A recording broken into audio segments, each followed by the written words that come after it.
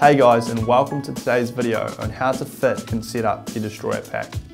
When you first receive the pack, the shoulder straps will be set to the height of an average adult. So if you're bigger or smaller than normal, these will need adjusting.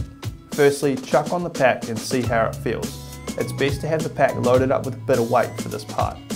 The key is to get the shoulder straps sitting flat on your shoulder. You can see here that this pack is way too small for Sam at the moment. To adjust the shoulder height, undo the Velcro, slide the tab out of the webbing loops and adjust the suit. We're going to move it up because Sam's a pretty big bloke. When threading it back in, make sure it goes through 4 webbing loops.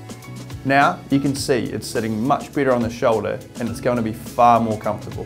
When doing up the waist belt, make sure it sits tight on the hip bone. Now pull these bottom straps tight. You'll notice that the pack moves closer to the body.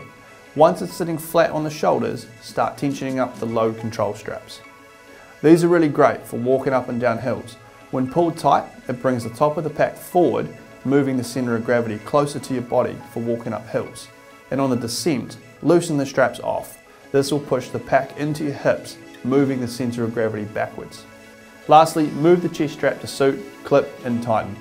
Well, I hope this has been helpful. For more information on the pack, check out our other video at bushbuckoutdoors.com.